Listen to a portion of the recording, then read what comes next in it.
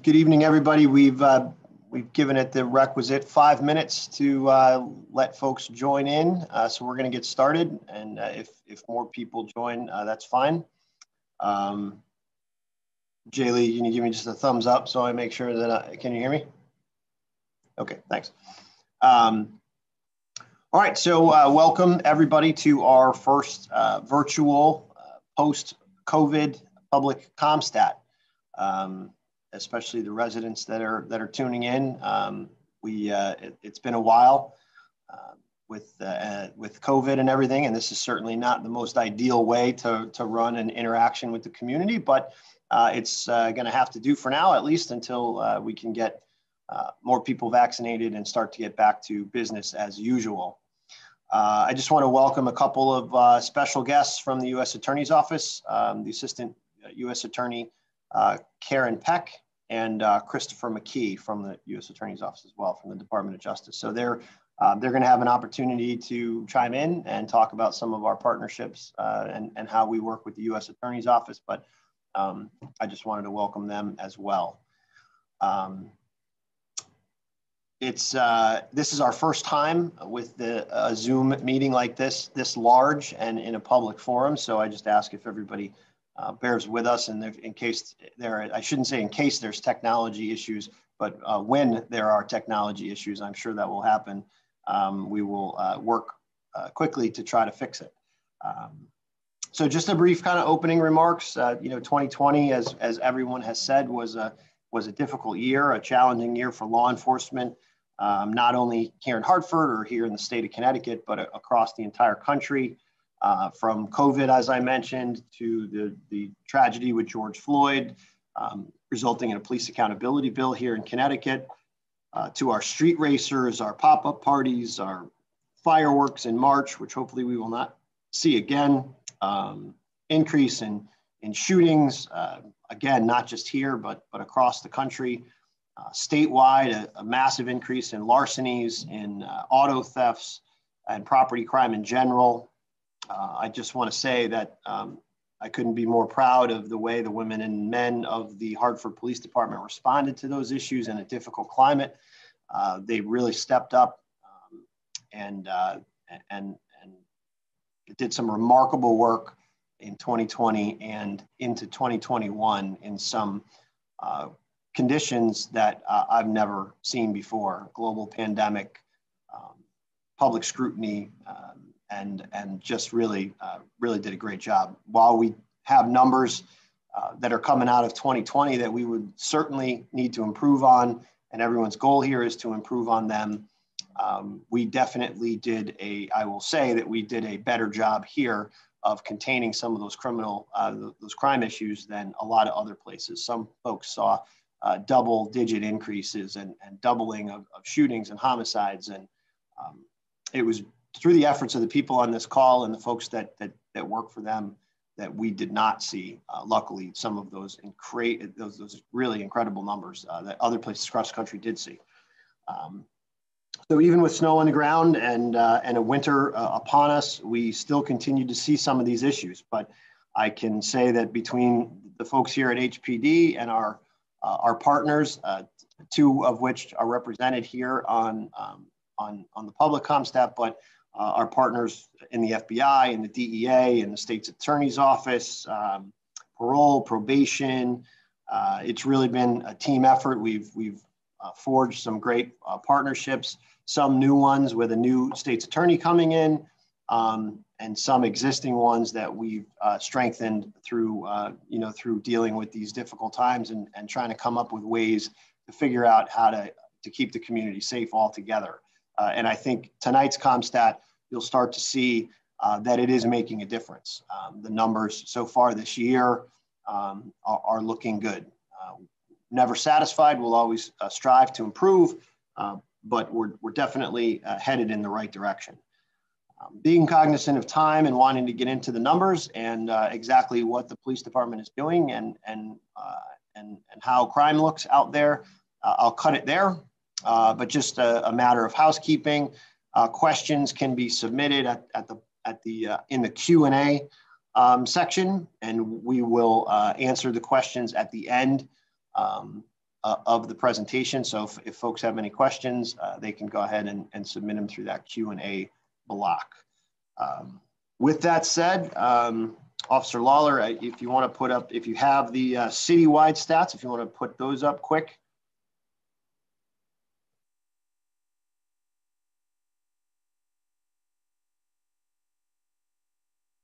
I might have thrown you there.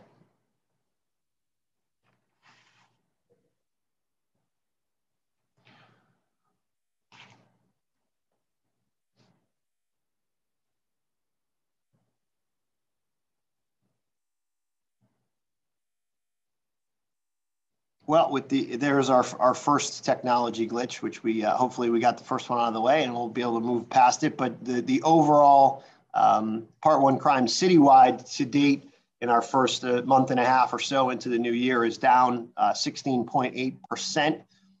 That translates into 111 less Part 1 crimes in the first month and a half or so of the year. So that is a good place to be. We're at, one of the most serious. Oh, there we go. One of the most serious issues that we saw last year was our shootings. We're looking at a 26% reduction in that year to date, which equates to 6 less shootings. Some of our property crime issues that I mentioned, auto theft to date, 28 less auto thefts are down 25.5%. 35 less larcenies, down 9.7%, and 17 less burglaries, down 29.8%. Overall, Part 1 crime, when we look at it being down 16% or 111 crimes, that's a significant number. But if you look back 3 years ago, we're down 34.2% for the first month and a half of the year from 3 years ago. That's 286 Part 1 crimes less this year than we were 3 years ago. And then 4 years ago, we're about 292 crimes less, or 34% down. The other significant thing that we trend is a 28-day period. Over a 28-day period, we compare this past 28-day period to the 28-day period before that. Our previous 28 days from this one were down 23.7%, or 84 Part 1 crimes. So as I said, we are definitely trending in the right direction. And now the next item up on the agenda will, actually not the next item up on the agenda, but the following one, what I'll have to do is Captain Powell will go into the individual sections of the city, and we'll really dive into those numbers a little bit more specifically. But prior to that, this is the first public Compstat since Assistant Chief Howell has come on board. So I just want to publicly, he's been out there in the community as much as he can. He's done a couple coffees with the chief virtually. He's jumped on a few of the Zoom meetings with me and met a bunch of people. But this being the first public Compstat, I just wanted to give him an opportunity to introduce himself quick and so people can see his face. So AC Howell, if you want to go ahead. Thank you, Chief. Welcome everyone to Compstat, our public Compstat. You're muted, Chief.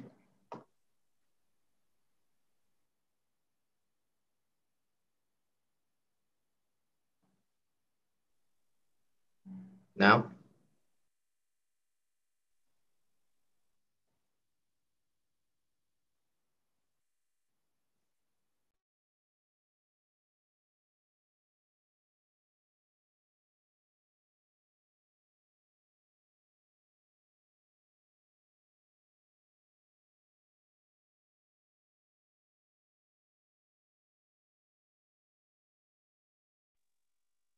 How about now? You can hear me? Okay, great. Oh, thank you. Second technical difficulty. I would like to thank everyone for coming to the public Compstat this year. I'm new to the police department. I'm the newest member. I'm glad to be here. Just quickly about myself, I have 24 years of police experience. I retired from New Haven as a police lieutenant with 21 years, and went up to Massachusetts and became a chief up there for about 3 years. And now I'm here, and I'm very proud to be here and thankful to serve such a wonderful department as the city of Hartford and its community. So Thank you, and I look forward to meeting all of you. Thank you.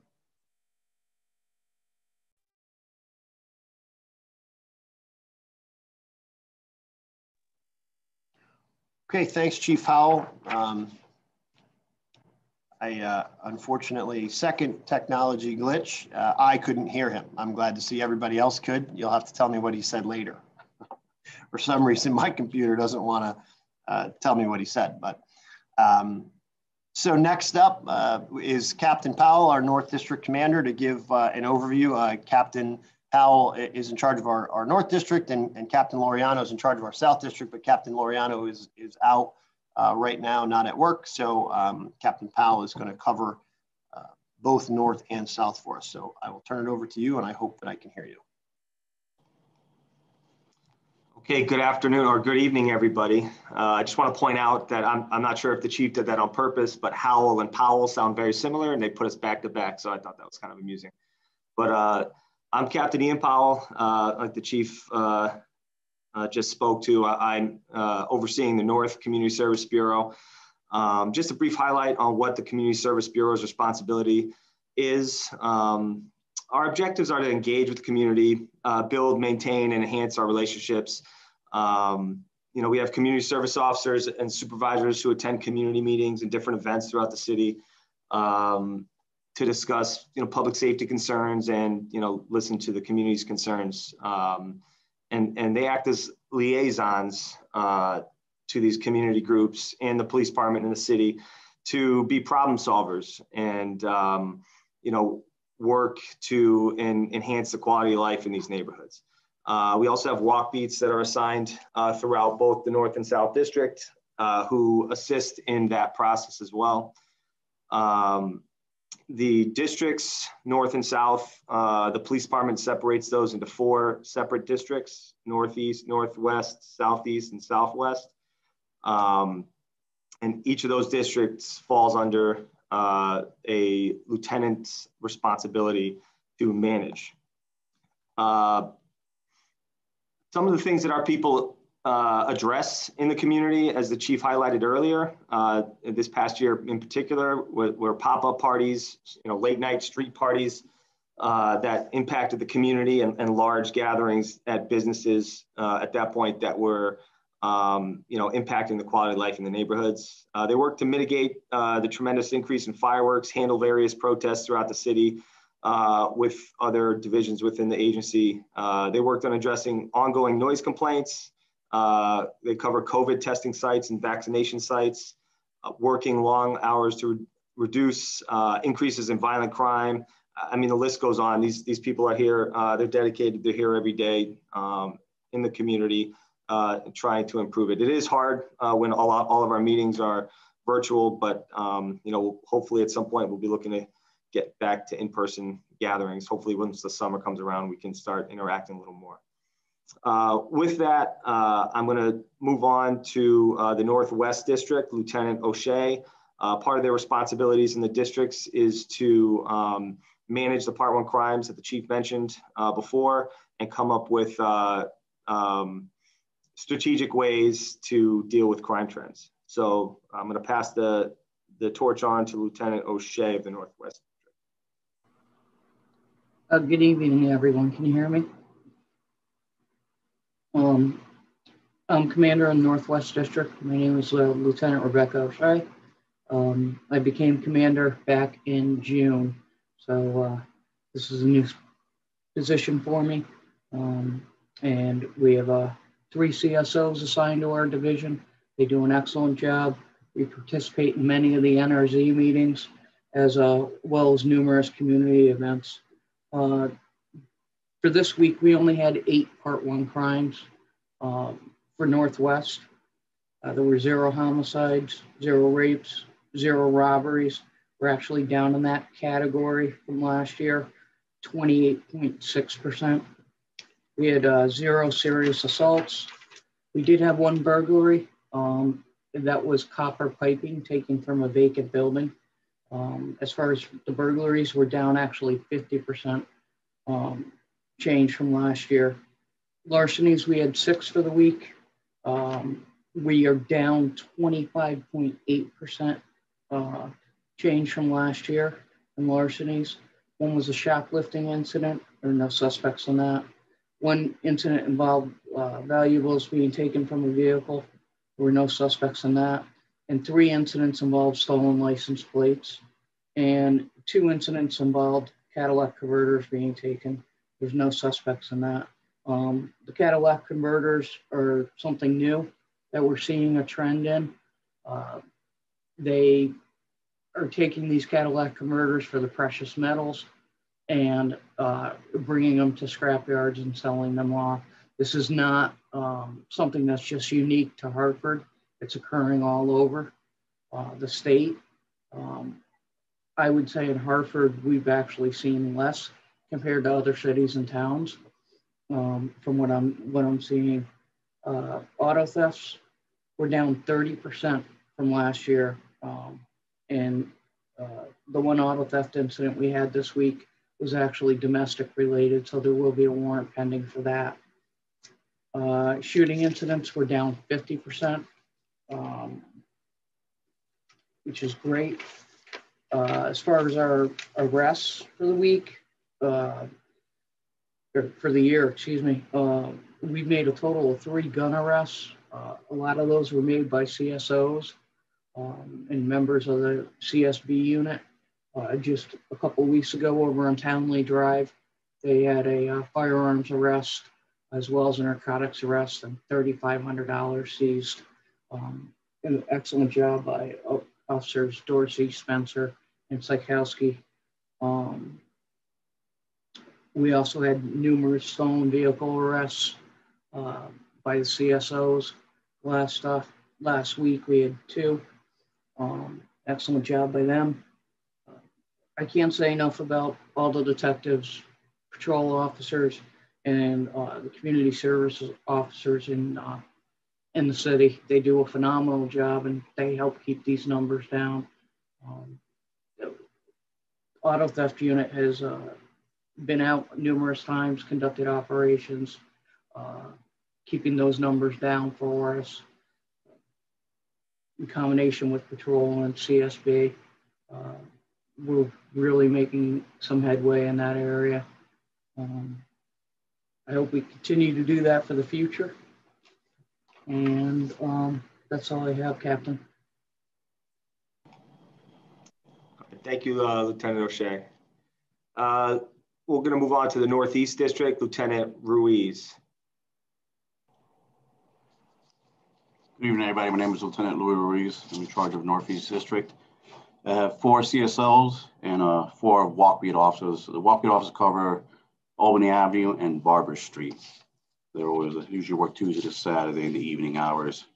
For the Northeast, statistically-wise, we have we're down 100% sexual assaults. Robberies for the year are down 31.3%. Assaults are down 27.3%. Burglaries are down 71%. Auto thefts are down 3.6%, and larcenies, they've trickled up 8.8% for the year. They're up this year.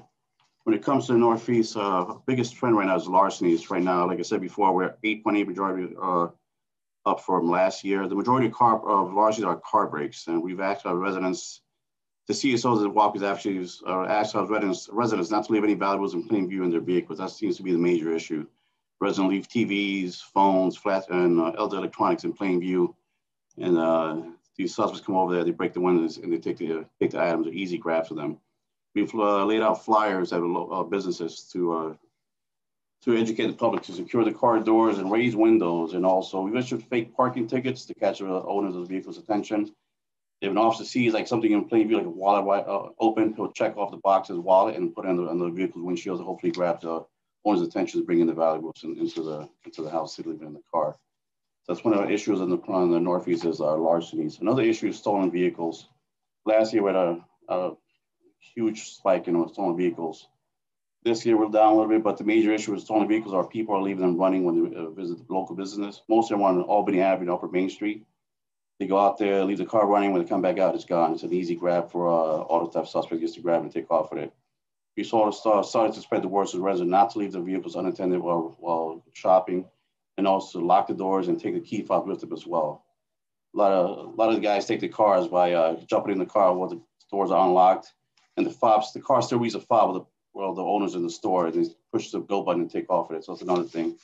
We're asking the residents not to leave the keys of the car, or just take the fob with them and lock the door behind them.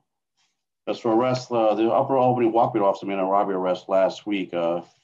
Individuals trying to rob the gas station on Homestead and Woodland.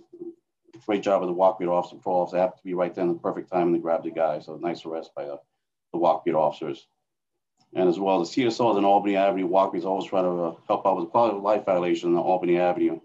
They've got numerous summonses and arrests for quality of life violations as well. So, and another thing the Upper Albany officers have been doing have investigating property damage. We've had quite a few property damage to the new light poles and benches that have been part of the Upper Albany revitalization zone. So they began to investigate cases and follow up on leads and issue offender summonses or make draft arrest warrants. And we got to thank the Upper Albany Association for helping us out with that as well. They've given us information in relation to the investigation. So it's been a great resource and a great partnership with them as well. So another thing that CSOs do is they're part of a food share program this past summer on Barber and Edgeworth Street. We plan to do the same thing this summer as well. So look out for, we're going to usually get our flyers out as well. So they'll be out there doing that. And we do have a community event this coming Saturday. The Know Thy Neighbor is sponsoring a free community PPE distribution and COVID testing for Hartsville residents out of the Global Communication Academy this Saturday from 10 a.m. to 1 p.m. Some of you might remember the old Global Communications, formerly known as the old Quirk Middle School. So feel free to go over and grab some PPE gear that Know Thy Neighbor is giving out. So that's a great program right there. We are going to have future community events this year, hopefully with bounce back with COVID. We'll be able to engage more of the community out there in the streets and the neighborhoods this coming summer, hopefully. And as a reminder, Park and Morgan is currently doing vaccines at their facility. Just go over to trinityhealthofone.org to sign up to see you're eligible. So just spread the word out to the people in the community in regards to that as well. So that is all I have for you guys right now. All right, great. Thank you, Lieutenant Ruiz. We'll move on to the Southeast District, Lieutenant Reynolds. Good evening, everyone. I assume you can hear me. All right. My name is Mike Reynolds. I'm in charge of the Southeast District. I'm currently a lieutenant. Southeast District, for everybody else that's listening out there, comprises of downtown, Berry Square, the South End, Sheldon and Charter Oak, and the South Meadows. This week, we had a total of 15 Part 1 crimes for the week with 2 Part 1 arrests. We'll go over Part 1 crimes. Overall, the Southeast District is down 12.6% year to date. We're down 15.7% over the previous 4 years, and we're down 7.7% over the previous 28 days. For homicides, we had none this week. Sexual assault, we had 1. We're down 75% overall. Robberies are down 25%. We had 1 this week. Assaults are down 18.5%. We had 6 this week. We'll cover some of those. Burglaries are down 9.5%. We had none this week. Larcenies are down 11%. We had 5 this week. Auto thefts are still trickling down. We had 3.4%. We had 3 this week. Our shooting instances are overall down from last year, down 37.5% for that. The sexual assault patrol responded to Hartford Hospital. It was referred to SID, and I'll let Lieutenant Zarger field that one. I don't want to give out too much information. For aggravated assaults, we had 6. First one on Warner Street was domestic violence. It resulted in dual arrests. 915 Main Street, we had victims struck by a BB gun. We have a suspect identified as a dark Infinity vehicle. Was last seen north on Main. 464 Weathersfield, we had a home invasion. It was kicked in. The back door was kicked in. There was a shooting involved in that, and I'll let Major Crimes cover that one. The story got a little convoluted after that. Simple assault on Barker Street, another domestic violence on Mountford Street, and then we also had an assault on a police officer at the station, in which intoxicated suspect spit in an officer's face while in detention. Larcenies are down 11%. We had a rash of catalytic converters stolen. We did have 1 catalytic converter arrest. We arrested Tran Fong. of 30 Kent Street. He was charged with larceny and criminal mischief. They caught him trying to cut out catalytic converters with a Sawzall out of vehicles. This was his second arrest in the last 2 weeks. He was last arrested on the 10th for the same thing. I believe now he's still in custody. Auto thefts, again, like Lieutenant Ruiz said, majority of them are vehicles left running, either trying to warm them up with fobs in it. Good news, we responded to one shooting at 151 Meadow Street. The Pearl Club, they continue to operate as a nightclub despite the pandemic. CSO has issued a cease and desist order to shut that place down. Despite the shooting, there's still people in there partying. We also had a good arrest of a shot-off shotgun at the El Scarpa restaurant. So it was a good job by everyone now. That's all I have. Lieutenant Ruiz covered a lot of it. CSOs are out there meeting with the community and engaging them, trying to do the same things. Obviously, the pandemic is taken a hit with some of it, so a lot of it's virtual now. And that's all I have. All right, thank you, Lieutenant Reynolds. And finally, from the districts, we'll move to Lieutenant Creeder from the Southwest District. Thank you, Captain. Can you hear me? Yes. Great.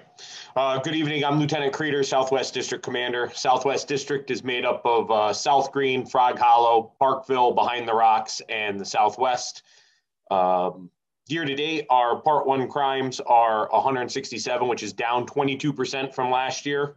We're down 78% in robberies, 8% in aggravated assaults, 12% in burglaries, 10% in larcenies, and over 60% in auto thefts.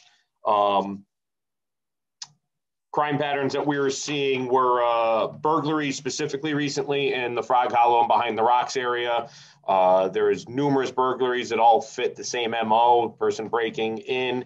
However, just this week, Community Service Officer Pino of the Frog Hollow District identified from a wanted flyer a suspect, brought him, he was arrested on a warrant, brought in, and major crimes detectives interviewed him. He's now confessed to 7 of the burglaries in the area. So that was a good job by Officer Pino.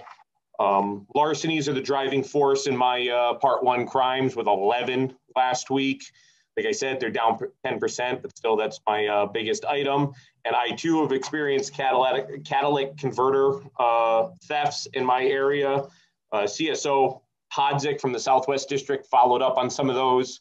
He obtained video evidence of one of the thefts that was actually a multiple theft where they returned multiple times. And we just put out a suspect flyer for a vehicle that we're looking for to identify the operator of that.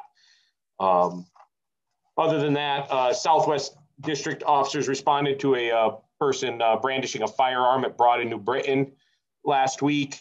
They located a suspect nearby. He appeared to be intoxicated. They attempted to take him into custody. There was a brief struggle, but he was found in possession of a firearm. He was a convicted felon and charged accordingly. And that's pretty much it. We've got, from last week, no victims of gunfire, and our shooting incidents for the year are down 14.3%. Okay, thank you very much, LTs. If I can just quickly, I don't know if everybody can, if it's the video's on me or not, but I was just going to show something Lieutenant Ruiz highlighted when it came to the larcenies from vehicles. This was a citywide effort from the police department to put out the fake tickets he referred to.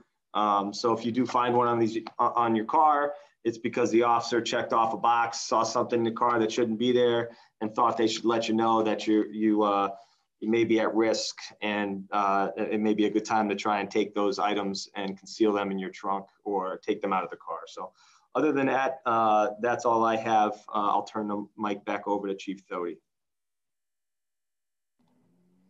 Thanks, Captain Powell. Just prior to, we'll move on to the next item on the agenda. I just want to identify a couple of guests that are in our virtual audience that are partners of ours that help us throughout the year. Jeremy Stein, the Executive Director of Connecticut Against Gun Violence is with us, and Glendra Lewis, our project coordinator for Hartford Project Longevity, is also with us. So just wanted to acknowledge that they are here in the virtual audience, because I don't think that everyone can see that.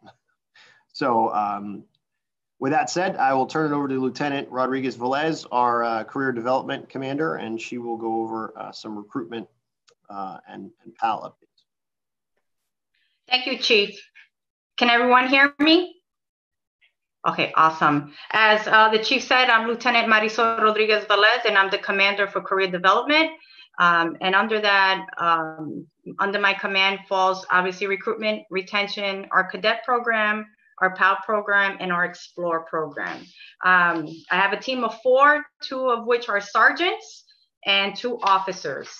And I'll start off with the most recent graduates that we had this past December that are currently on FTO or on-the-job training.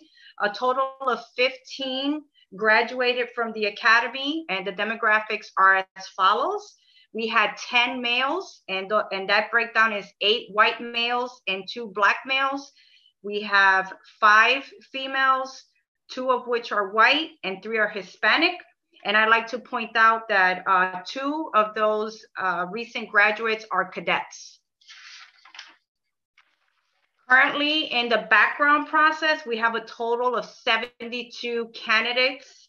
And that breakdown is 57 males, 33 of which are white, 12 are black, 10 Hispanics, and 2 Asians.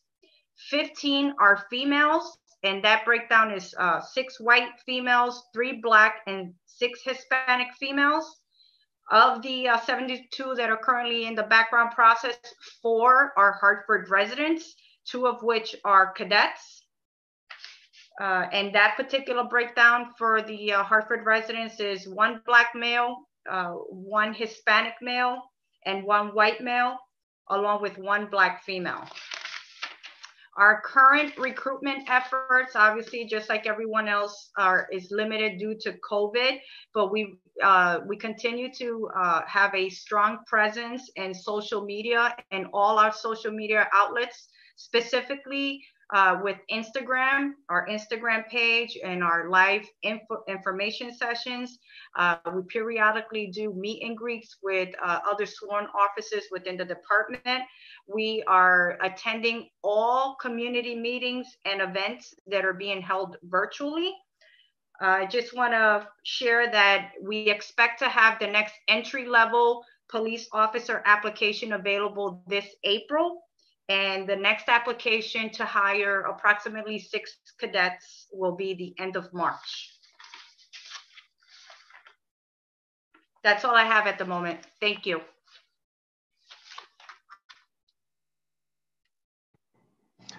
Thank you, Lieutenant. Next on the agenda, Captain Coates, who is our headquarters commander and special teams commander. Good afternoon, everyone. Thanks for joining us.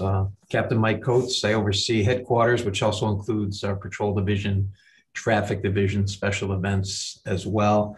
I'm going to turn it over to Lieutenant Kevin O'Brien. He's our traffic commander. He's actually out right now, I believe, on Wethersfield Avenue on a DUI checkpoint. So go ahead, Kevin. Thank you, Captain. My name is Lieutenant Kevin O'Brien. I'm the commander of the traffic division. We're currently out at 620 Wethersfield Avenue at our OUI checkpoint. I'll just do some stats as of February 20th, 2021.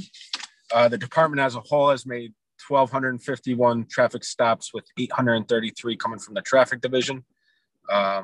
Included 547 infractions, with 85 of them, 85% core moving violations such as speeding, distracted driving, stop sign, control signal. So the department really focuses on those core moving violations for infractions, and our percentage is very low for infractions for equipment violations. Throughout the year, with COVID and the pandemic and other issues, we've been working with the districts to assist in the protest. We've helped the North District with the food shares, as well as the South District. We've also coordinated a lot of the vaccination and testing centers throughout the city with the City of Hartford Health and Human Services, as well as Charter Oak Health. since January 1st, 2021. The traffic division has staffed 6 testing centers, COVID testing centers, and 5 vaccination centers all around the city, to include Dunkin' Donuts Park, Weaver High School, 3580 Main, Goodwin Park. So a lot of these are mobile testing centers and vaccination centers in an attempt to, reach out to everyone in the city, whether they have rides or not, to have the opportunity to get tested or vaccinated. We've also coordinated in the districts cover Hartford Hospital, St. Francis, and the Convention Center. So as a whole, the department has done a great job assisting with COVID testing and vaccinations throughout the city of Hartford. We also help out the patrol division by responding to traffic accidents. So as of February 20th, we have 117. So that allows the patrol officers to be freed up for additional calls for service and not to be tied up on the traffic accidents. So we help out with that. We also respond to 311 complaints of traffic complaints. The NRZs make complaints to the CSOs and district lieutenants. So we assist helping out with those traffic complaints, as well as we're part of the Vision Zero project, which has goals of minimizing pedestrian and vehicular fatalities throughout the city through engineering, studying accidents. So that's kind of in its preliminary stages, but they are working on a Vision Zero project in the city of Hartford. And then real quick, Chief Doty asked if I wanted to show the DUI checkpoints. So just give me a second here. Switch it up. So currently we're at 620 Wethersfield Avenue. The officers right now are actually in the process over there of conducting a few field sobriety tests on an individual who is operating his vehicle through the stop. And at this time, we've made issued three arrests for individuals operating under the influence of alcohol or drugs. It started at 5 p.m. So in about an hour and a half, they've issued 3 summonses, and they're doing one test south of the BAT, which is blood alcohol testing truck. And they're also testing another individual here north of the BAT as well. So they're out here trying to keep the roadways safe, and we focus on the areas where we see more crashes, serious crashes and fatalities, in hopes of lowering the amount of individuals who pass away in motor vehicle accidents. So far this year, the traffic division has made 61 arrests for operating under the influence, not including any of the arrests tonight, as well as we have another checkpoint tomorrow night in area 100 Barber Street and Rovers on Saturday night. I think that's all I have, unless someone has questions. Thank you, Lieutenant. Yeah, our traffic division takes impaired driving very seriously. Year in and year out, they lead the state in total DUI arrests. Lieutenant O'Brien's very proud of that, obviously, and they do a fantastic job in this city trying to keep the streets safe. I'm going to turn it over to Lieutenant Martin Cunningham. He is in charge of our special events division. Good evening, everyone. As the captain said, Lieutenant Martin Cunningham, I'm in charge of special events. What that entails is scheduling, planning, staffing, and permitting events throughout the city. Obviously, with COVID, the last year has been a little bit tough. Not so much work for me, which is not a good thing for me or anyone else, but we have some light around the end of the corner here. Baseball is going to be back, as I'm sure you are aware. First home game, May 11th, all the way through September for the Yard Goats. Capacity is limited to start, but hopefully with some changes, according to our best guess, we'll be having maybe 25% to start, maybe 50, but hopefully by the end of the summer, we'll get back to a more normal and full stadium, which is what we want here. We also have the Hartford Athletic Soccer. That's going to start around the 1st of May. They kind of have a flexible schedule this year, depending on their needs of the league. But they're intending to play 32 games overall. That's 16 home games, and they go from roughly May 1st into October. They are planning to play. And last year, that was the first league in the country to play the league that the Athletic are in. pretty stringent requirements. They were able to do it last year, so we're looking forward to another year of soccer in Hartford, which is great news. We also have a lot of concerts in Hartford traditionally, down at the Xfinity at the Meadows. We're looking maybe July. There's stuff planned for now, but we will see if they go off or not, but they're tentatively scheduled, so that's the positive. The XL Center as well, the Wolfpack are playing. There's no fans yet, but the intent is to have some folks by the end of the season in the arena. And I know we're seeing that New Jersey and New York is having limited attendance already starting for games for the NBA. And so hopefully the NHL and the AHL for us here will be soon have some people inside the building. As I said, with the COVID, the permitted events have been down, but we are seeing some stuff coming through the city, and people are planning events, so that's kind of a positive. Looking into June and August specifically, we've had some tentative plans already, so that's a positive. And looking even farther ahead into October, the Hartford Marathon Foundation is planning on having the marathon this year. I know it was canceled last year, but it is planned this year to go off, maybe smaller scale, but they are anticipating having a marathon of some type, not a virtual one, an actual marathon with people running, which is great for us. It's probably the biggest one-day event we have for a department. So that's a really great thing to hear. And also, I kind of dabble with the bikes, with our bike unit for Captain Coates and the chief have made it a great effort, and they've put the resources towards bringing bikes back out for the police officers. I know that the public likes seeing the officers on bicycles. I know the officers like being on bicycles. It kind of humanizes the officers. And when we can get back out there in the spring, you'll probably see some new bicycles and some nice new uniforms on people. And that's a credit to the chief and Captain Coates who've kind of spearheaded that. And that's all I really have for everyone right now. Thanks, Lieutenant. Turn it back over to you, Chief.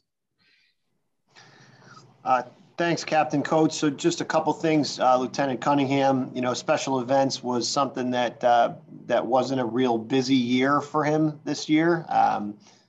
He took that role over in the spring and was ready to go, and we didn't really have a lot of special events. So just public credit to him. He's one of these folks that reached out and found things to do. So a lot of the things like making sure that our bike unit was up and running, making sure that the bikes were fixed and were greased up and ready to go. Buying new bikes is not something that is usually his job, but he stepped up to the plate and did that. He also helped out with a property room issue and some other things. So kudos to Lieutenant Cunningham for not just sitting by on the sidelines and watching COVID go by. Instead, he stepped up to the plate and helped the department out in many other ways, including some of our COVID efforts. And just real quick, Lieutenant O'Brien touched on it. We kind of kicked this off, I think, prior to COVID, so some people may be aware of it, but Lieutenant O'Brien referenced the traffic crash officers. So what we've tried to do is take some of the more complex things that our patrol division officers respond to and create some specialized officers to respond to those incidents. So traffic crash, they redid the form of probably quite a few years back now, from a relatively simple form to a massive undertaking. And it was having our patrol officers go out to these crashes and then have to sit behind a computer. They were not able to be done manually or in the cars. So they have to come back into the station or one of the substations to sit behind a computer for hours on end doing these reports. Some of these car accidents involve evading motor vehicles and require a follow-up. It's tough on a patrol officer that's answering calls for service every day as they come in 911 to do adequate follow-ups. So it increased the frustration for the community because they're trying to get these accident reports complete, accurate, thorough, for insurance purposes and other purposes, and it was a disaster. So we dedicated, originally we dedicated 4 officers to these crash units so they can go out and they can take these calls for service. We did that with domestic violence response as well for some of the same reasons, but also different reasons. Domestic violence is a real serious problem, not just here, but everywhere. and we wanted to put dedicated resources, if we could, answering those calls. We work very closely with Interval House. We have social workers embedded in the police department. We have a detective that's assigned to following up on domestic violence incidents. But the first line response, we wanted to be a specific response. For some of the same reasons as crash, there's a lot of paperwork involved, lethality assessments, domestic violence forms on arrests. There are specific rules that we follow regarding domestic violence. The policy for that is about 36 pages long. So some of the reasons we made these specialized units are so that we could get better, more specific training in these areas for the officers, have better follow-up by the officers, end up with a more thorough investigation and a better product. And it also works as like a stepping stone, something for officers, you know, in an era where we're trying to retain our officers here. You know, we do, like many other police departments, have problems with young officers leaving for other career paths or for other departments. So this was an opportunity to let some of our officers step out of that day-to-day answering calls for service and get a little bit more specialized. And this also can be used for them to step up into a more specialized unit someday, whether it be a detective division position in domestic violence, or whether it be, you know, a full-time traffic officer or an accident reconstructionist someday in our crime scene division, which we'll hear from later. So I just, in addition to all of those things, this also frees up our patrol officers to answer calls for service in a more timely manner. We're trying to reduce our response times. So when people are calling us for, you know, for issues in the community, we can get there quicker, and we don't have 4 or 5 officers, which on a busy rush hour day, we could easily have 4 or 5 officers sitting in the police department submitting or finishing up on those reports or following up on a domestic violence. So little difficult to assess its outcomes just yet. Captain Coates is putting some of that information together. Obviously, it's difficult to assess everything during a world of COVID, but we're hoping to figure out just how big of an impact. We know we're having an impact by having these specialized teams, but we want to see just how big of an impact. You know, that little field trip, I'll give credit also to Captain Coates. That was his idea, and it was kind of cool. We got to get Lieutenant O'Brien to hold the camera a little bit steadier next time, so we all don't vomit on this thing. But you know, one of the benefits of this virtual world is we might be able to bring you into the seat of a cruiser a little more often than we did before. And even when we do in-person Comstat, we're going to try to find unique ways of using this technology to show folks out there how the police department operates in kind of a real-time fashion. We keep our fingers crossed that nothing crazy happens live. But thank you, Lieutenant O'Brien, for doing that. We'll get you a tripod or something next time. Next, Captain Russo, who is our captain in charge of our Investigative Services Bureau, so all of our detective divisions. Go ahead, Captain. Thank you, Chief. Good evening. As the Chief said, my name is Jeff Russo. I'm the captain who oversees the Investigative Services Bureau, which is our detective bureau. We have an operational side, which includes the Vice Intelligence Narcotics Division. Under Intel, we have our C4, which is our Capital City Command Center. They work off-site, our operational division. On the investigative side, we have our Major Crimes Division, Special Investigations Division, and Crime Scene Division, and they all work out of here at the headquarters at 253 High Street.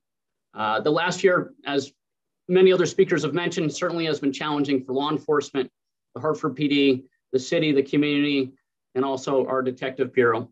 The commitment and dedication of members of our detective bureau has been nothing short of amazing. Lots of long hours, sleepless nights. Our Vice Intelligence Narcotics Division put themselves in harm's way every day, dealing with the most violent offenders. Our Major Crimes Division, Special Investigations Division, and Crime Scene Division have worked hard to bring justice to our families who have been victimized. I'm very proud of the hard work and commitment to the mission. These guys go out there every day and they work hard, and they very rarely ask for vacation or days off. If anything, they just want to come here and work more after being here 40 hours a week. Some will work 60, 70, 80 hours, whatever it takes to help reduce the crime and help the community. So they definitely make me look good. One thing I wanted to talk about, switching gears here, is our non-fatal shooting team that we're creating that should be up and running here soon. It's going to be working out of our major crimes division. So if I could just speak briefly on that. Like most big cities across the country, Hartford in 2020 experienced an increase in shootings. In response to the increase in gun violence, the Hartford Police Department will be inserting additional investigative resources to the Major Crimes Division. Now, of course, every shooting is investigated. Our homicide detectives solved 76% of the homicides in 2020. That's way above the national average, which is right around 62%. These additional resources will form a specialized team that will bolster our efforts in helping solve non-fatal shooting crimes. This new non-fatal shooting team will be focused on shooting incidents in which victims are struck by gunfire but survive their injuries. There will be an emphasis to solve cases at a higher rate and do it in a more rapid manner. If we can solve more of these cases and make arrests faster than before, we will be able to prevent some of the retaliatory and also back and forth shootings that tends to lead to additional violence. Solving a non-fatal shooting in June, for instance, with an arrest may just prevent that retaliatory homicide from occurring in July. Having a non-fatal shooting team that moves quickly to hold the shooters accountable also will send a strong message to the groups that are responsible for violence in the city. They may think twice about escalating the violence knowing that their buddies are getting locked up and put in jail. Right now, as we form the team, we are working with our law enforcement colleagues in Denver, Colorado, who have displayed great success with their non-fatal shooting team. We are also working with researchers and looking at data to determine the best way to deploy the team. We have received support from the state's attorney's office in Hartford. We're very thankful for that. And our non-fatal shooting team will also be working with our partners on the state and federal levels. Last week, we just selected our supervisor who will lead this team out of the Major Crimes Division. Sergeant Michael Rykowski was selected. He comes to us from the Patrol Division. Prior to being promoted, he was a tenacious investigator when he was previously assigned to the division as a detective. His experience will be invaluable in leading this team. Sergeant Rykowski will report to the commander of the Major Crimes Division, Lieutenant Aaron Boisvert. Although not selected as of yet, the non-fatal shooting team will consist of a group of highly motivated detectives who have displayed great skill and abilities. They'll be asked to make significant sacrifices while serving as members of this team. We expect them to be working long hours, including nights, weekends, holidays, in order to fulfill the objectives of the team and the department. I look forward to working with the Major Crimes Division and this newly created non-fatal shooting team. I appreciate the chief and his efforts in helping us form this team and his support as we move forward here. This team will definitely work to make a significant impact on the gun violence and provide the citizens of Hartford with safe communities.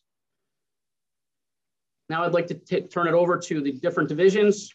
As I mentioned before, we have a Major Crimes Division, we have a Special Investigations Division, Vice Intelligent Narcotics Division, and a Crime Scene Division. We will start first with the Major Crimes Division, and I will send it over to Lieutenant Aaron Boisvert. Thank you, Captain. Can you hear me? I can hear you. Lieutenant Boisvert, I'm currently assigned to the commander of the Major Crimes Division. I'll begin with homicides. We had 0 for the week. We're currently at 3 homicides this year compared to 4 at this time last year, which is down 25%. We've made 1 arrest so far out of the 3 homicides this year, and we are very close to making an arrest on a second one. With the recent arrest for the Schultes Place homicide back in December by Detectives DiMatteo and Logan, that brings the number of homicides cleared for 2020 to 19 out of 25 homicides. As the captain mentioned, that's a 76% clearance rate. We're currently waiting on lab results confirmation on another homicide and expect that number to be 20, which will bring the percentage to 80%. So it's phenomenal work by our homicide detectives. Recent shootings for the week, we had 1 for the week. Lieutenant Reynolds brought it up. 464 Weathersfield Avenue. All information indicates that this was certainly a targeted attack. It's currently under investigation by Detective Maldonado. Detectives Parker and Logan did a great job in the investigation of the February 9th shooting at 450 Garden Street, where the victim was shot numerous times and was listed in critical condition. An arrest warrant was drafted and approved for 28-year-old Shaquille Brown, charging with assault first degree, criminal attempt to commit murder, and criminal possession of a firearm. He was picked up by the Hartford Police Fugitive Task Force yesterday, taken into custody without incident. He's currently being held on a $1 million judge-set bond. Great job by Detective Parker and Logan. Also, Detective Lisnow just submitted an arrest warrant for the February 8th shooting at 24 Heath Street, which is currently awaiting judicial review. Detective Heselton made 2 firearms arrests in connection with the January 4th drive-by shooting at 454 Park Street. And he's also anticipating in multiple additional arrest warrants for that shooting. Currently, we're at 17 non-fatal shootings compared to 22 last year. That's down 75% for last week and down 26 from this time last year. We've currently made arrests in 4 of this year's shootings, and the detectives continue to work hard on these cases. Serious assaults, the city saw 13 for the week. That's down 6% from last year. 8 of those assaults resulted in arrests or warrants from the patrol division. 3 of those assaults involved a person being struck by a BB gun. And the BB gun incidents occurred at Hungerford and Capitol on the 14th, 915 Main Street on the 15th, and 1200 Park Street on the 16th. These cases have all been assigned to Detective Duarte, who has located a suspect vehicle on our C4 camera system, and has disseminated a flyer department-wide in attempt to identify the vehicle. It's believed to be a black Infiniti. There have been no further BB gun assaults since. We also picked up a stabbing that occurred in an unknown location after the victim arrived at Harvard Hospital on the 20th. That case is being investigated by Detective Pethigal. Robberies, the city saw 2 for the week, which is down 44% from last year. We here at MCD picked up 1 of them.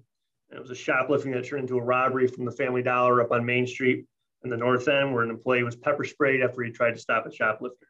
Detective Lisnow has that case.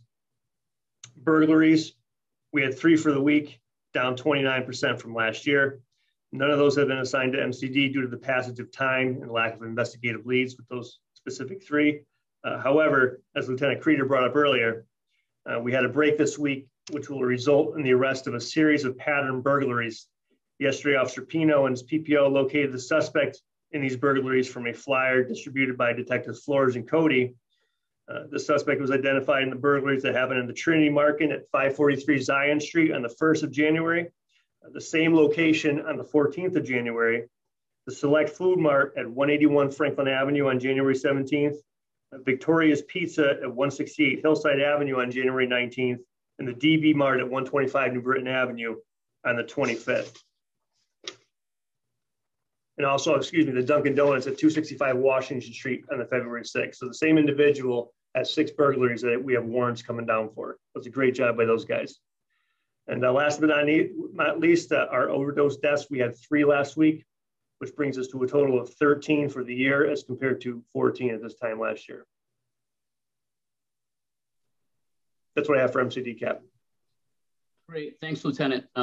Solving 19 homicides, looks like it's going to be 20 here soon out of 25. I mean, that's great work by the detectives in major crimes. All right, moving on to the Special Investigations Division, Lieutenant Steven Zarger. Good evening, sir. Good evening, everyone that's attending. I'm Lieutenant Steven Zarger. I'm the commander of the Special Investigative Division. Currently, things that we're targeting, we have 2 human trafficking cases that we're working on with the FBI Human Trafficking Task Force, as well as setting up future operations with them to target anybody that's looking to do harm to our youth in the confines of the city of Hartford, and also reaching out to other agencies to if there's a nexus that also spans outside of the city limits. For missing persons, so far for this year, we've been assigned 50 cases. Of those, only 14 of them remain open. And we take those very serious with trying to bring them all to good closures. And also the other thing that one of the other things my unit oversees is sex offenders in the city of Hartford. So currently we have a list of 612 sex offenders. Of those, 571 of them are active. We have 41 of them that are incarcerated with the DOC. Of those, 220 did Hartford offenses, where 392 were non-Hartford offenses. And we have 452 that are compliant and 119 that are non-compliant. And as of this week, we applied for 3 warrants for ones that were non-compliant. So the non-compliant ones, we work with the court systems, but if the numbers fluctuate a lot, because if the person was non-compliant, but then becomes compliant again while the warrant is being drafted and submitted, The courts normally won't sign off on those because the person is now currently compliant. Any of your questions, sir? No questions, thank you. Now moving on to the Vice Intelligence and Narcotics Division. We'll start off with Lieutenant Pia, and then he'll be followed by Sergeant Mastriani. So Lieutenant Anthony Pia. Good evening, can you hear me? I can hear you. Thank you. As the captain said, my name is Lieutenant Anthony Pia, currently the commander of the Vice Intelligence and Narcotics Division, also known as the VIN Division. Under my command, we have the Violent Crime Unit, the Auto Theft Unit, Fugitive Task Force, and Narcotics as well. The purpose of all the units here in this division is to focus on the violent offenders in the attempts at reducing violence on the city streets and focusing our effort on the most violent, most dangerous subjects out there. I'd like to talk a little bit about the numbers of seizures so far for 2021 from the VIN Division. Currently, so far this year, roughly 15,000 bags of heroin have been recovered from the street, 1,500 grams of heroin raw, 230 grams of crack cocaine, over 1,000 grams of cocaine, 8 search warrants have been conducted, and 11 firearms have been seized off the street. As you see here on the screen, you should be seeing a picture of the 11 firearms that we recovered so far for this year and some of the narcotic seizures. The goal here, obviously, is to remove these illegal weapons from the street before they're used in any kind of violent crime. So far for 2021, I'm going to start out with some auto theft information. We started out the year running, so to speak, no pun intended.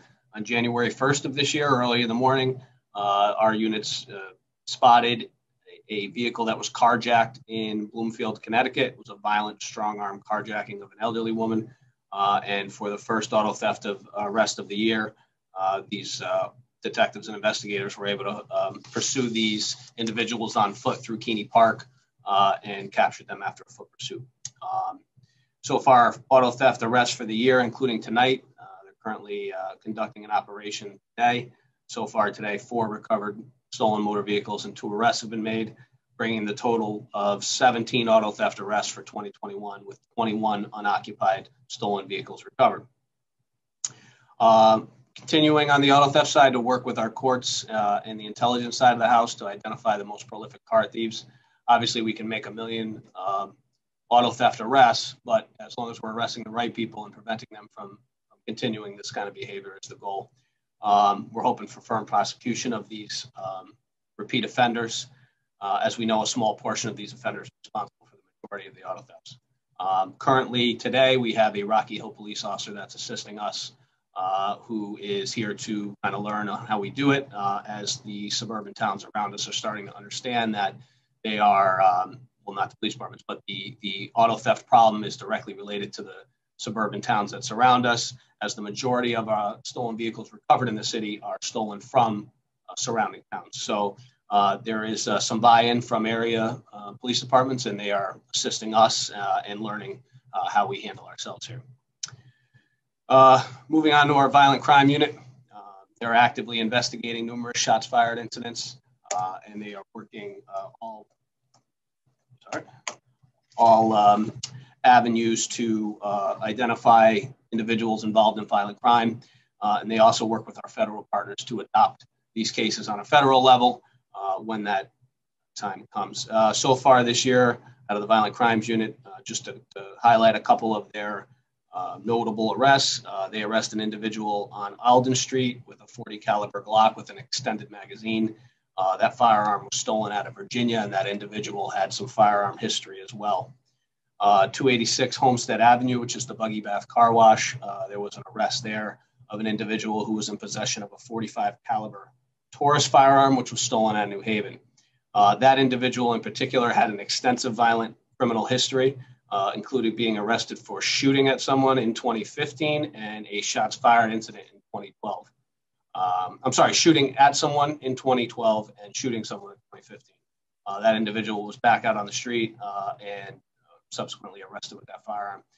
He was also on parole, and his parole was subsequently violated. So just to give an example of how we're focusing on the violent offenders.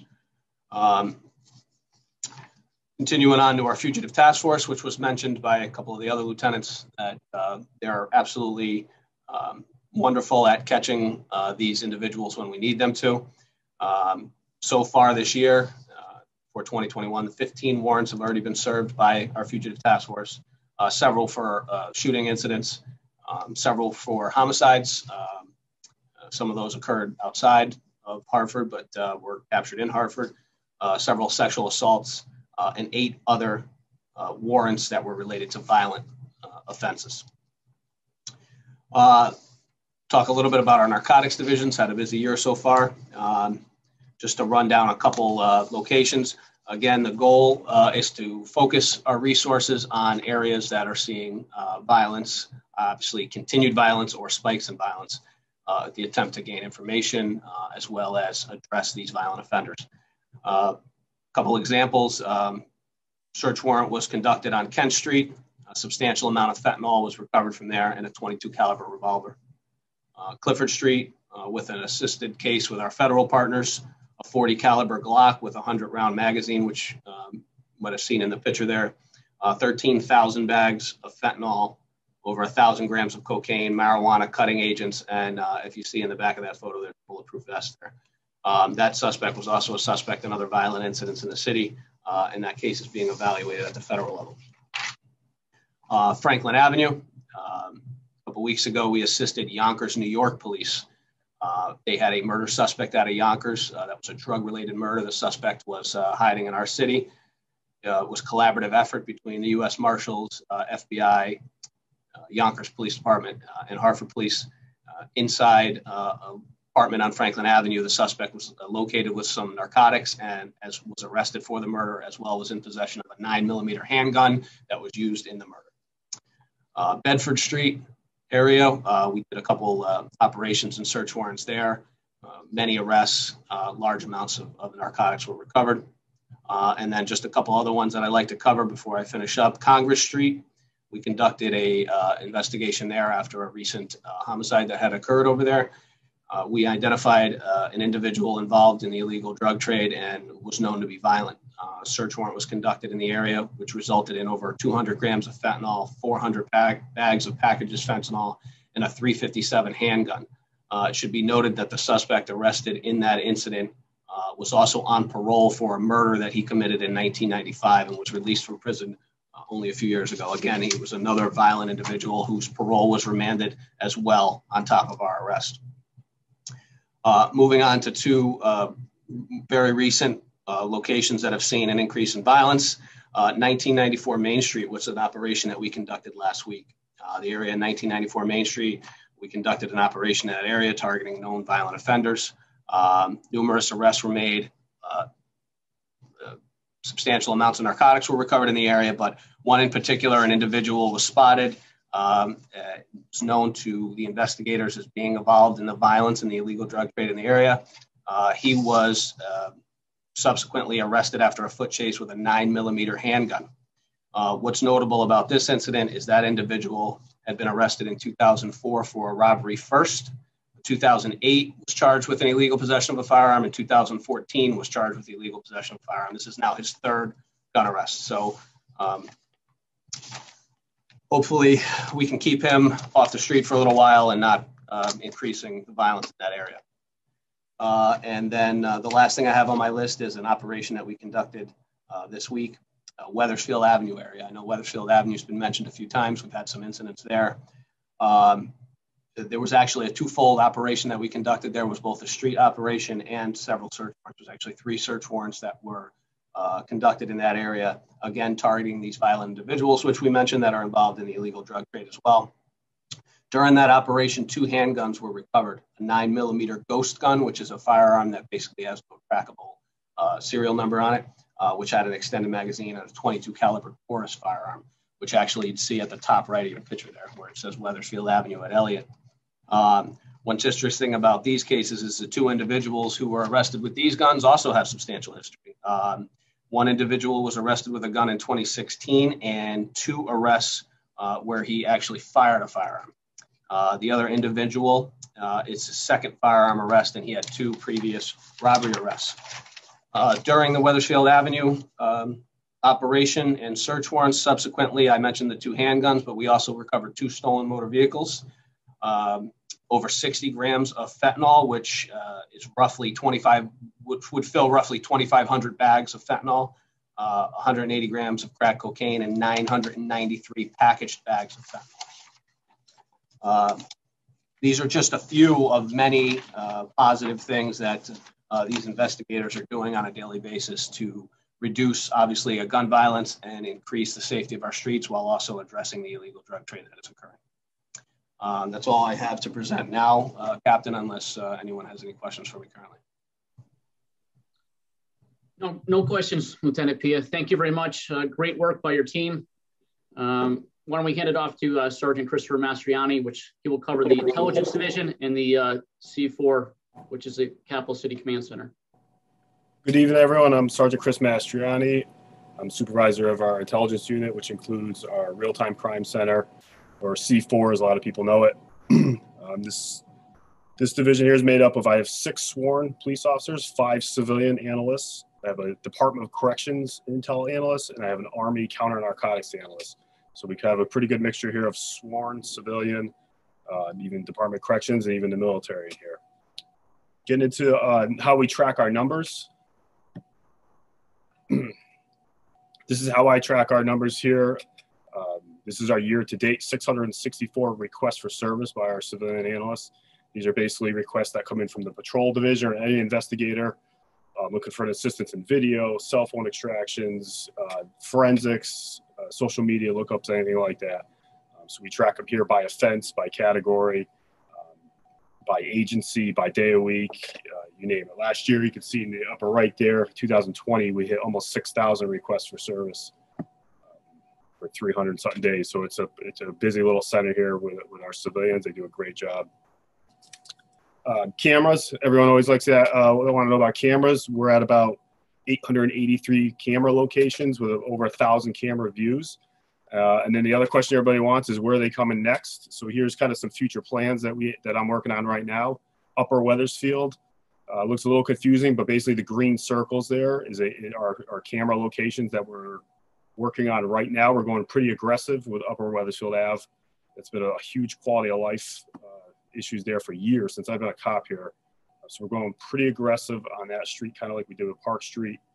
On the lower right there, you see Upper Albany Ave, which has been a weak spot for us for a while with cameras. There's some proposed locations there: Kent Street, Adams Street, Woodland Street, Edgewood Street. And we already have Baltimore Street, Blue Hills Ave, Garden Center, and Vine. So Albany Ave, that's actually happening really quick. I already have the cameras for it. They're pulling fiber down the street as we speak. So that's pretty exciting. There's going to be a lot of helpful coverage there. What do we do with these cameras? The next slide. This is kind of what we do on a daily basis. We capture vehicles. Every car in this slide here was part of shots fired calls that we've captured on video, whether license plates or no license plates, individuals. So this is something we're doing daily, weekly here with these cameras, just catching violent criminal acts and creating tons of solvability around those acts, with the hope that if we can create solvability, we can put the shooters in jail and we can drive down the shooting numbers in the city. So it's been really effective, and I'm excited because it's going to get even better. Another thing we did in here, 2020, is we started some juvenile intelligence surrounded by students involved in violent crimes. There was kind of an uptick with violent crimes around the schools, whether on school grounds or in the schools. So we dedicated an officer in here, 2 officers, to just look at students or juveniles involved in violent crimes only. We're not just watching students or juveniles, but trying to create an intelligence around those that are involved in violent crimes, most notably guns. And it was kind of highlighted at the end of last year with this arrest here. There was a student at New Vision's school at Greenfield Street who was bragging on the internet and posting videos of himself with a gun inside the school, walking down the hallways, in the bathroom. My officers intercepted that, acted on it. We had created a relationship with Hartford Public School Security. We were able to find out what school he was in. We walked into that school and took him out with a loaded .45 1911 on him. So that was just a great success story for them. They could have stop something really tragic from happening to us in a school. Something else we did here is we ran a gun buyback every year. A little bit more difficult this year with COVID, but we actually did hold one at the Willie Ware Center. We had a smaller turnout than usual, but it was worth it because we actually have 5 assault weapons, fully automatic assault weapons in that buyback. You can see them in the picture there. There's actually 3 fully automatic assault rifles and then a fully automatic handgun there. So that was a really good success. That was just citizens walking up off the street and handing us those guns, essentially for not a ton of money, but they did get a gift card to Stop and Shop. Project Longevity is another program that we run out of the Intelligence Center. For those of you who don't know, Project Longevity is an outreach program where we really try to get into the living rooms of some of these violent offenders in the city. We go to their house, we visit them with social services coordinators. We offer them help, different opportunities, things they can do with their life. But with that offering is also a strong message of, hey, if you continue to engage in gun violence, you will be a target of law enforcement. Last year with the COVID, we had to cease kind of our in-home visits for a while, but we did end the year with 70 in-home custom notifications, we call them. And the goal for 2021 is to do 10 a week, which we are doing right now very successfully. Other than that, on top of that, we did do a lot with the pop-up parties, the protests. We had almost 200 protests in the city last year. We built a really good relationship with the court where we're sending them intelligence, and some of these guys that are locked up with guns, like Lieutenant Pete was saying, if it's his 3rd, 4th gun arrest, can we get some deeper consideration from the courts? And one of the last things we do, which is actually a really popular one, is illegal dumping. We have a couple cameras that are dedicated just to illegal dumping. We move them around the city. We work with an officer in the city, Officer Tom Knapp, who that's his main assignment. Working hand in hand with him, I know he's put out a lot of illegal dumping summonses, and the court has actually ordered some restitution back to the city for the cost of the cleanup for that. So that's about it. Shot spotters and other things some people ask. We did add some sensors throughout the city to improve our coverage. Some most recent cameras we added was Capitol and Broad and Russ, Weathersfield and Elliott, Maine and Windsor. And we have Hooster and Pavilion and Homestead and Sigourney coming right around the corner. So it's getting really exciting for me. I'm kind of nerd on it, but we have a lot of additional cameras coming. The city's really helped us. The city's pushing high-speed internet, Wi-Fi through the whole north end and south end. They're starting with the north end now. So there's a lot of network capabilities out there for us from a technology standpoint. That's it for me, Cap. We definitely utilize our technology resources to prevent crime, solve crime, and try to help keep the communities as safe as possible. Thank you, Sergeant Mastriani. And next we have the crime scene division. Our crime scene division is led by Sergeant Jeremy Ball. Good evening, everybody. As the captain said, my name is Jeremy Ball. I'm supervisor here in the crime scene division. For those of you who aren't familiar with the crime scene division, we work in support of and in conjunction with the other detective divisions in the Investigative Services Bureau, as well as with the Community Services Bureau and in patrol. My detectives' duties include processing of major crime scenes, including photography, digital laser scanning, documentation, evidence collection, preservation, submission for analysis, DNA recovery, latent print processing. It's about all the CSI stuff you kind of see on TV. We also do processing of recovered firearms, including latent print processing, DNA processing, and test firing for ballistic analysis, which is something we just started up with in the conjunction with the state lab. One of the major things that we do in the crime scene division is the investigation of fatal accidents. Last year we had 17 fatal accidents, and of those, 7 of the cases have been completely closed as of now. 8 of them will be closed. We're just waiting for supplemental materials, and we only have 2 open and active investigations for last year. I'm anticipating within the next couple months that 16 of the 17 accidents we investigated last year will be completely closed, either by arrest or by other circumstances. This year, so far for 2021, you have 2 fatal crashes with a total of 3 fatalities. This is 1 crash higher than what we had last year and 2 fatalities higher than we had last year at this time. Both of those crashes are still under active investigation, and things are coming along with both of them. One of them, there's going to definitely be arrests made, and the second one is still under interview stage, and I expect resolution on both of those very shortly from my detectives. My detectives are very highly trained. We're probably one of the most experienced divisions in the department as far as number of years and training that our guys have. I'm very proud of my guys. I have 2 detectives that are going for training for NIBIN, which is the National Integrated Ballistic Information Network entry next week with the state lab and the ATF. With that, we'll enhance other divisions, including VIN and the non-fatal shooting task force that was just set up as well. And that's all I got. Thank you. Thank you, Sergeant Ball. That concludes the presentation for the Investigative Services Bureau. So I'll throw it back over to you, Chief. Great job, everybody. Thank you. So next on the agenda, I will invite our esteemed guests, Assistant U.S. Attorney Karen Peck and Christopher McKee. Can you hear me, Chief? Yes, we can. Okay, thank you. Welcome. Thank you very much. I just want to introduce myself first. I'm Karen Peck. I am an Assistant U.S. Attorney and have recently been designated as the Chief of the Violent Crime and Narcotics Unit here at the U.S. Attorney's Office.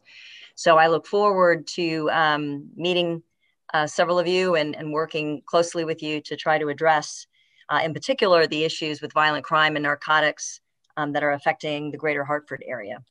I've had a lot of discussions recently with the assistants in the office in Hartford, and it sounds like there is a lot of coordination and a lot of work that goes on between the U.S. Attorney's Office, the FBI, the DEA, and the Hartford Police Department. As I understand it, there are 3 different task forces that the Hartford Police Department participates in with federal authorities, and that those seem to be working productively and well. I also am aware of various Project Safe Neighborhoods, Project Longevity, the various endeavors that we have where we try to address with state and local authorities the various issues, recurring issues involving violence and violent offenders who are reentering the community. And we remain very committed to that. And in fact, I understand that there was recently word that a substantial grant has been designated for the Hartford Police Department for funds to address some specific investigative resource needs. And I hope those will make a difference and help you in your mission. We also have been working closely and are developing a good working relationship with the State's Attorney's Office in Hartford. And we have 2 assistant state's attorneys that are cross-designated to work on federal cases alongside us. So my primary reason for being here is to introduce myself, to offer up my name, and so that you know who you can call when you have issues or you have needs that the U.S. Attorney's Office and our federal investigative partners can meet. And I congratulate you on the great work. Some of those gun and fentanyl seizures were particularly heartening to see. It was very impressive work that's being done. So thank you for including me. And it's very good to meet each one of you. And I look forward to working with you in the coming months. Thank you. My name is Chris McKee. If I could just add, I am the law enforcement coordinator.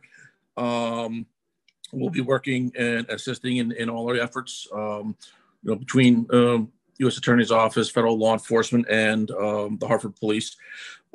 Just to add what Chief Peck has said, the community of Hartford should be particularly proud of this grant award that just went out to Hartford PD. It was a very competitive process. It was a statewide process, and the fact that the Hartford Police Department is acquiring over $55,000 to combat violence, the fact that they pursued this as assertively as they did and presented an incredible package and proposal, something the community should certainly be proud of, that their police department is out there working hard to turn over every stone to help increase public safety in the community. And the only other thing, if I may add to Chief Peck's comments, is you heard Sergeant Mastriani and the Chief talk about Project Longevity. I think it's important to know, and if you're a community member in Hartford, that certainly there's a lot of enforcement and investigative work that is done in collaboration and partnership between our organizations.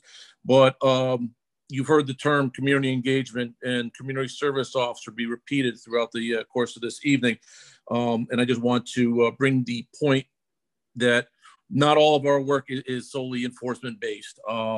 You know, we've had the great opportunity to partner with Hartford Police and other city agencies and non-city providers for faith-based initiatives such as Faith in the Blue, which occurred in the North End, a particular church in the North End of Hartford last October. We're looking forward at the U.S. Attorney's Office to participating again with Deputy Chief Watson and her staff for that event coming up in 2021, as well as some other faith-based events that are being scheduled through the community service officers. So thank you very much, Chief, and everyone for having us in. Thank you both. We're excited. We just got notification of the Project Safe Neighborhood grant award today, and it looks like our Planning and Accreditation Division, in conjunction with some of our folks at VIN, did a very thorough submission, and that was recognized. So we always thank everybody for that kind of support. You know, it definitely goes a long way to help the officers and detectives here do their job. And we appreciate the partnership with the U.S. Attorney's Office. It's been they've got some changes coming there down the road soon, but all for positive things. I think some of our attorneys are going to be future judges, which is great. I just hopefully can ask somebody that they come here.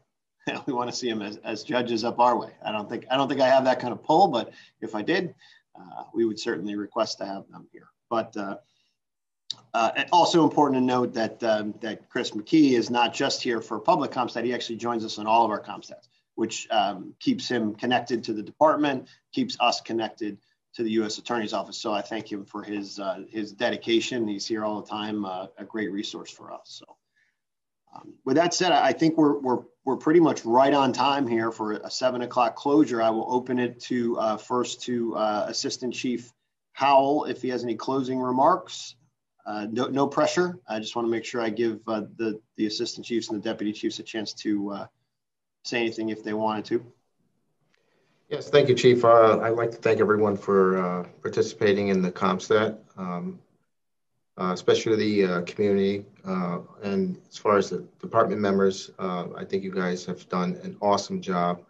And I think the community should be proud of the work that you've done. So I thank you all, and I wish you all have a good night. Better than New Haven, right, Chief? No comment. Put you on the spot there. Deputy Chief Watson. So Assistant Chief Medina is not here with us today because he is in a training program at the University of Louisville for a chief's level training.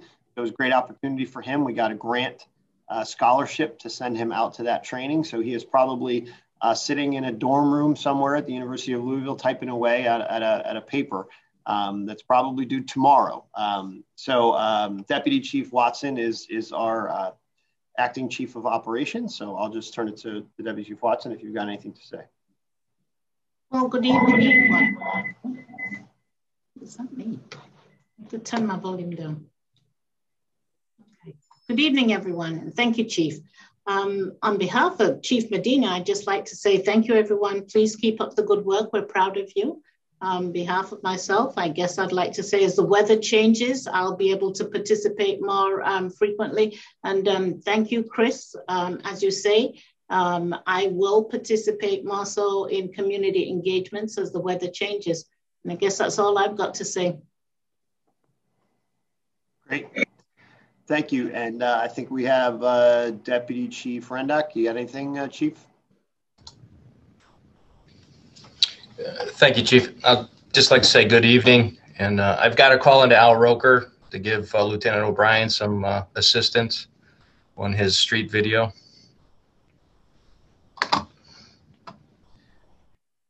Thanks, Chief. He was. This is the reason he's a police officer. Stand-up comedy didn't work out.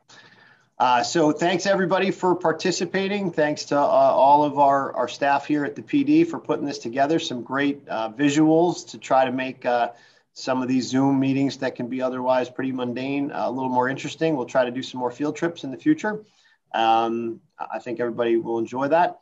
Thanks for our partners and for the community for being a part of our first COVID public Compstat. This will continue back on its regular schedule of every third Thursday of the month at 5:30. We just did this one today because due to technology reasons, we weren't ready last week. So we threw it off by having it on the 4th. But public Compstat will continue every third Thursday of the month at 5:30 in the evening. So thanks to everyone and have a good, safe night.